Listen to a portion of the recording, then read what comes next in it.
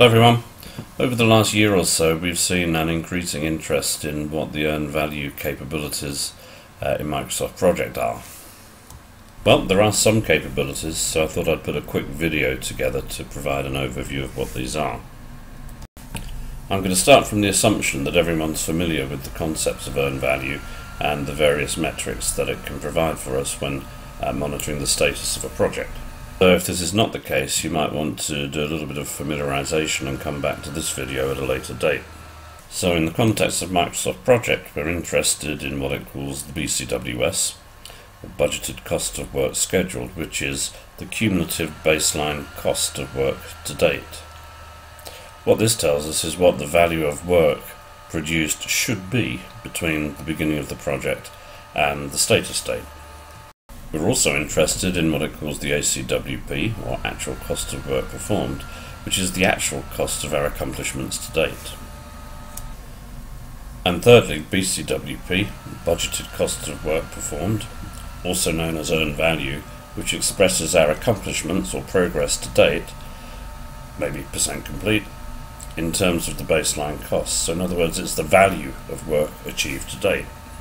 By accumulating these three sets of values, we're in a position to calculate two key metrics: the schedule variance and the cost variance.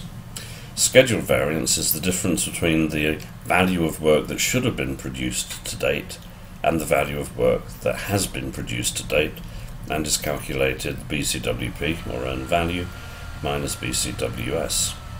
The cost variance compares the value of work that has been produced to date to the cost of producing that work, and is calculated BCWP, or earned value, minus ACWP. A negative schedule variance then indicates that we're behind schedule. A negative cost variance indicates that we're overspending.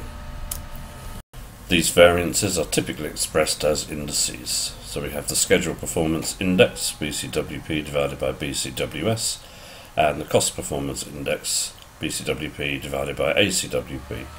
Less than 1 for either of these is essentially bad news. Just a couple of constraints to mention along the way. Firstly, Microsoft Project only provides visibility of earned value data from the financial perspective, pounds or dollars.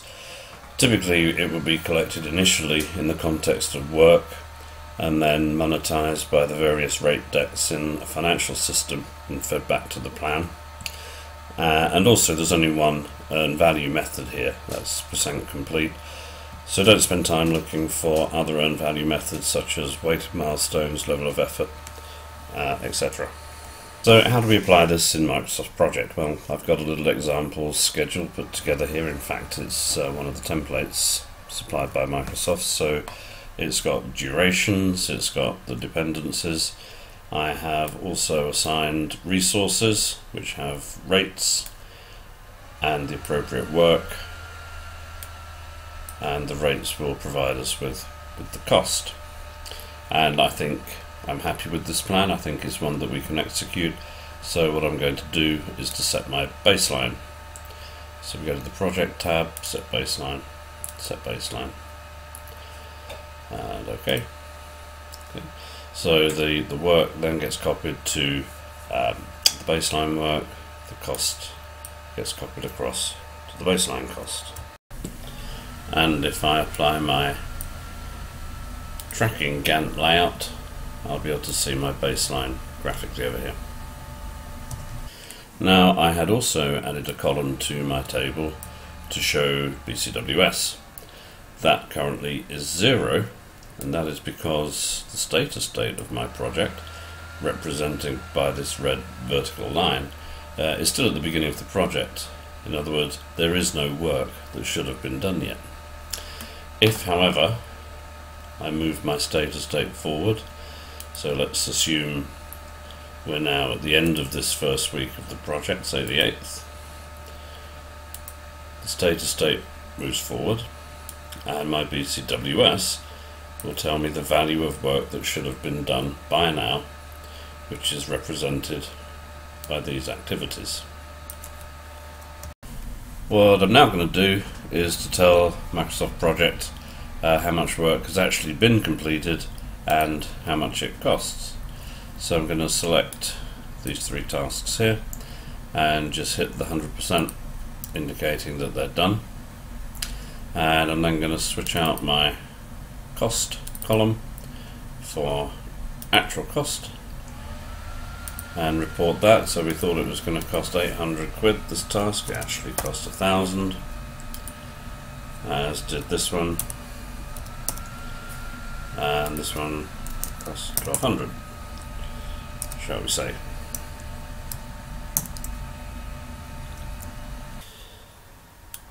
These 2 activities I haven't yet started, so there's not any status to report nor any actual cost to report. What I'll do now is to display my earn value fields and check on variances. So I'm going to just hide these guys.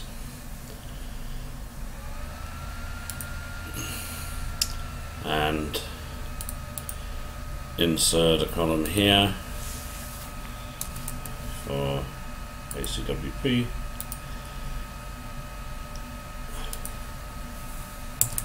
Insert BCWP. Insert cost variance.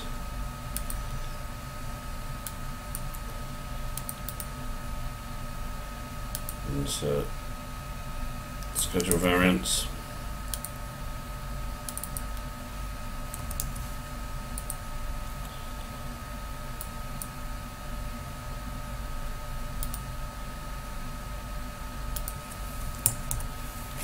CPI.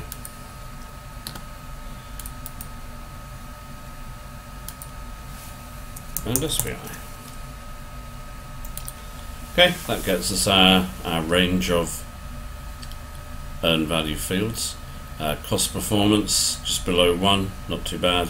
Schedule performance to date just over 0.5, so there's been considerable slippage in the value of work done, as represented by this activity here.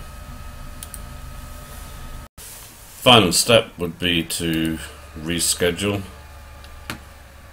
unstarted or incomplete work after the status date. So that moves that unstarted activity to the right of time now.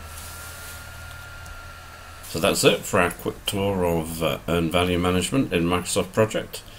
Any questions or feedback, please get in touch with us via our website, which you'll find right here. Thanks very much for your time, and bye for now.